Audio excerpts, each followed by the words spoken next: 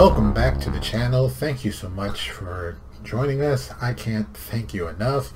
Ooh, today we got another spicy one. I thought I'd give you something good for the weekend, start you off right. You know, I know you've been relaxing and now it's Sunday. You're like, let me just cool down, get ready for the work day to start, or work week to start, really. And here I come with some hot, spicy stuff for you so you can enjoy and have it twirl around your head while you're sleeping. So, the title for this one is, The X-Men Hellfire Gala is not for old fans. It's for the new fans. Your old fan support isn't needed or matters. That's right, I said it. Marvel does not need or even think you matter anymore. So, for what I'm talking about, some of you saw this. This came out Wednesday. And really what it was a moment to show out, basically, all the outfits that are going to be in this upcoming gala that they've been pushing like crazy. And Colossus, who's gotten a lot of popularity off this. I mean, people love this.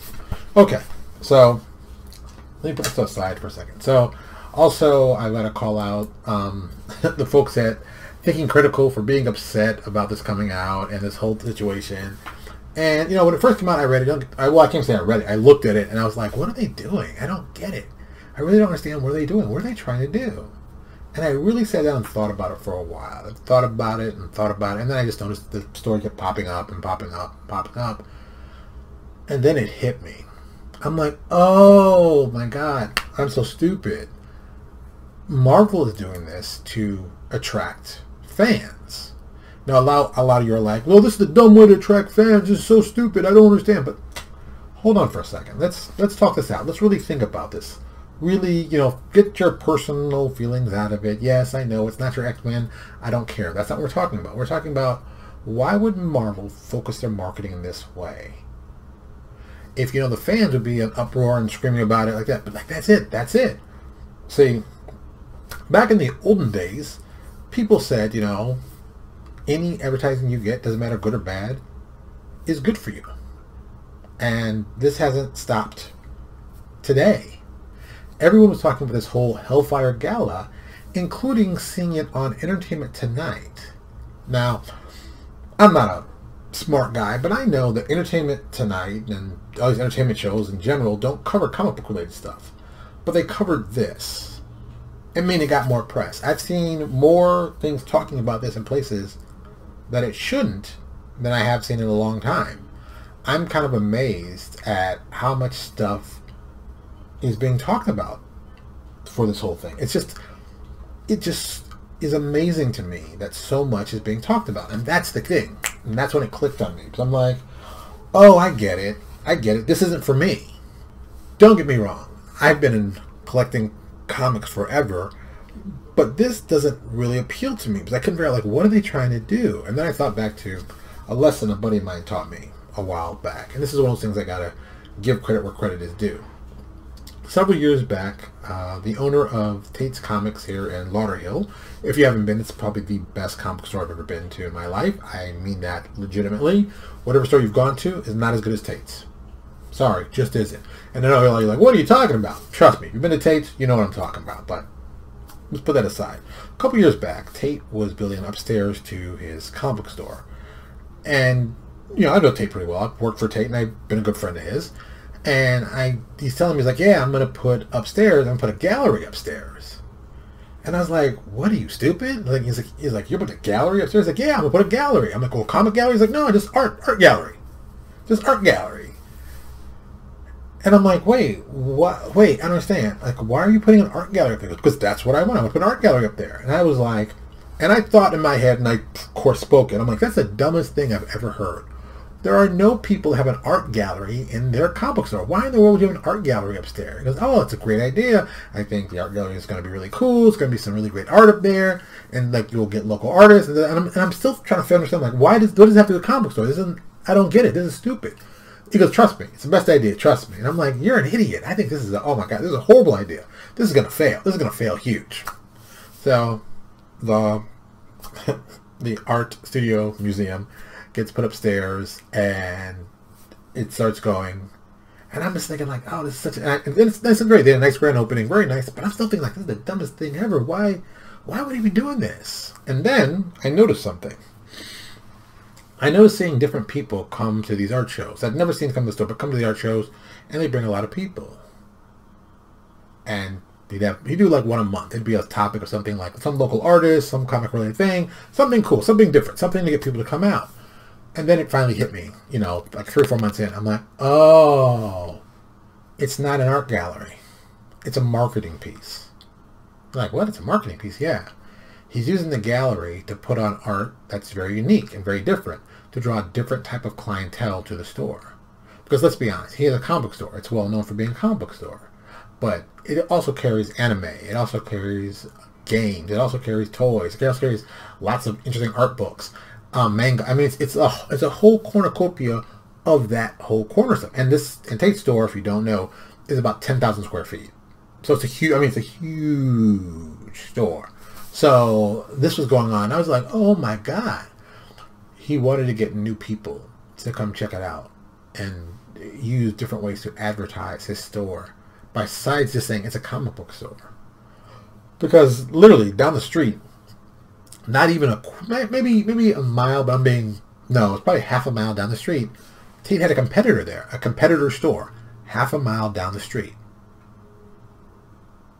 How many people can say they have a direct competitor to their comic book store less than a half a mile away? And we're not talking a small store. Well, to make it even better, the competitor, I'm not going to mention the name because of other stuff, but the competitor actually was in the old location Tate was in. And when people would come to his store and ask, hey, is this Tate's? Like, oh no, Tate's went out of business. Yeah, so whatever. Well, that's not important. What's important is Tate figured out he needs to bring different type of people to the store to get interest, to get excitement about it, to talk about it, to promote it.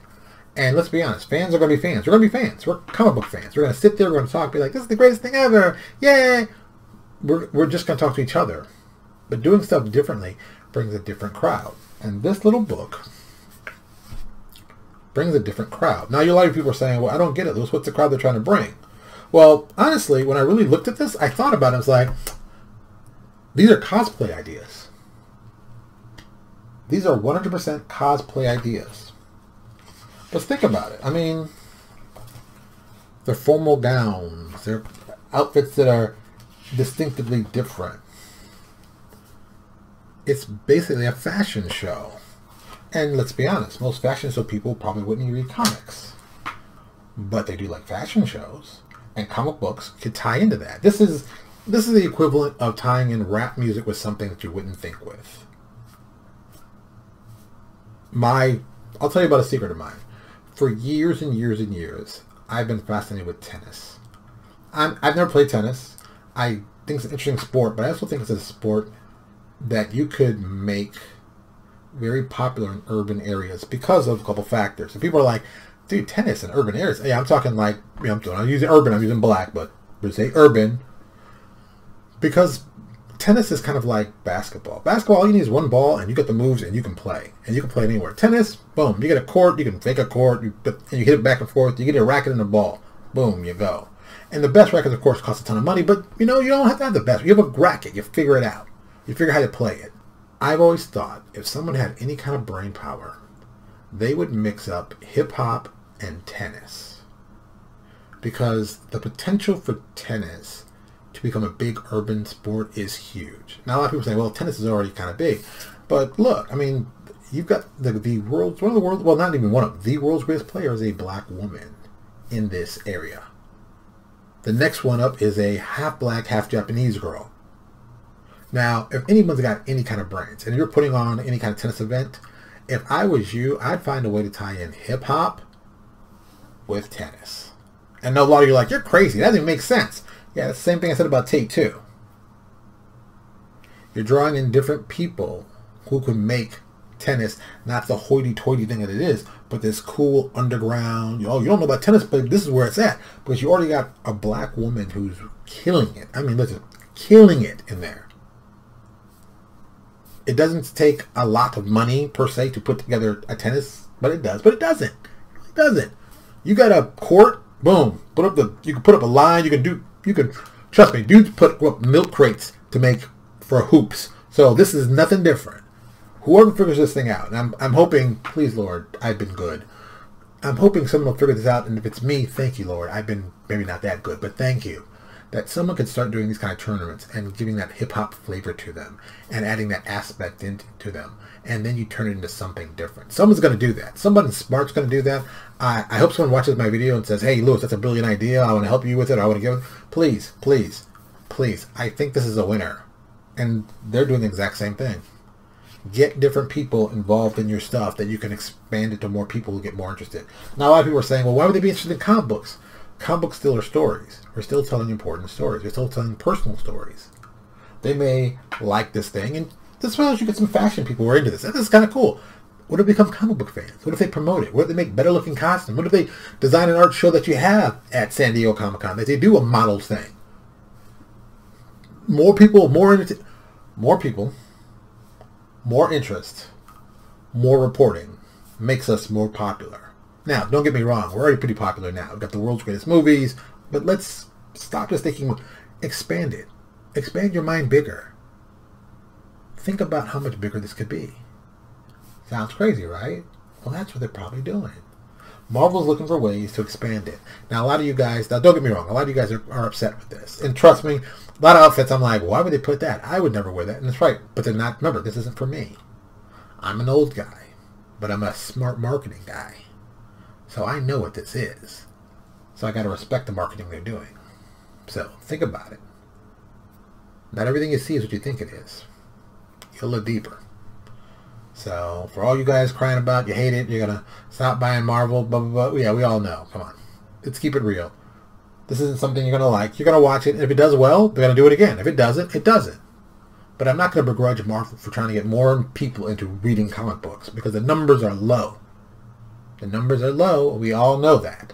And these numbers need to get higher. Because if they don't, they're going out of business. Or at least comic books as you know them are going out of business. So now it's time to try anything. Because those numbers are low. And if you can get somebody who is a fashion fan to start reading comic books to find something cool, let's do it. Let's do it. Let's find a way. Let's get more people involved in comic books. Because that's all I care about. I love reading comic books. Look up there. I love reading comic books. I just want more people to get the excitement I get out of them. And maybe they can find something cool they can do with it that we never thought of and make it more popular. And I'm all for that. Thank you so much for watching. I really appreciate it. And I'll talk to you all later. Hey, thank you for checking out my channel. Do me a favor, check out my other videos. And if you like what you see, subscribe.